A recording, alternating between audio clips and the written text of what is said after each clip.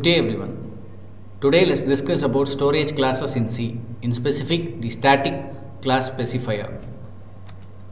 Static keyword is a storage class specifier. Static variables are initialized only once at compile time. The static variables are assigned a default value 0. The lifetime of the variable is until the program execution is over. There are lot of uses with the static class specifier. When a static variable is used inside a function, the variable retains its value for multiple function calls. Now let's discuss about the program. Hash include is the preprocessor directive.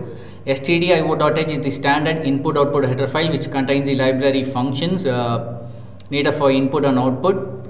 Void count is the function declaration, and we have given int main. Main is the function where the program starts its execution, and we have declared an integer variable inside the block, and we have a for loop for I is equal to 1, I less than or equal to 5, I plus plus, and we have made a function called count, and we have written 0, and at the function we have a void count, the function definition, and we have a static integer variable z is equal to 10 inside the function, and we have printed plus plus z. So here the value of z is incremented and then printed. So let us discuss how the program works.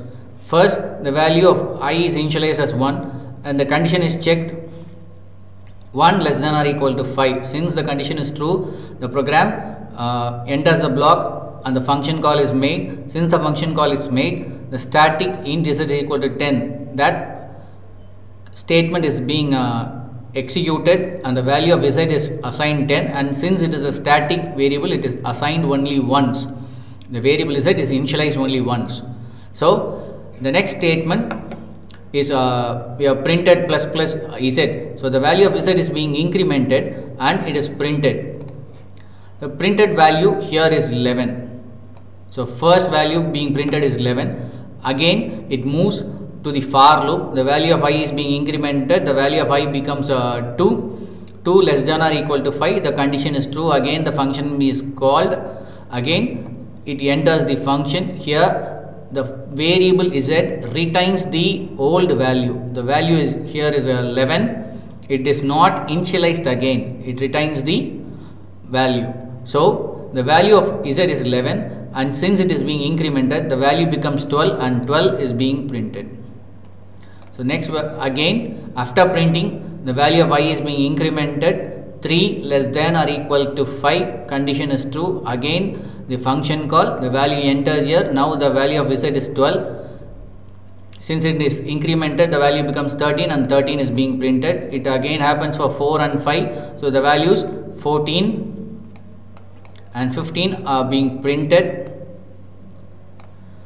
After 15 is printed, the value of I is being incremented. I becomes 6. 6 less than or equal to 5. Condition false. So the program stops execution. The value of 0 is returned and comes out. So this is the working of static class specifier. Thank you.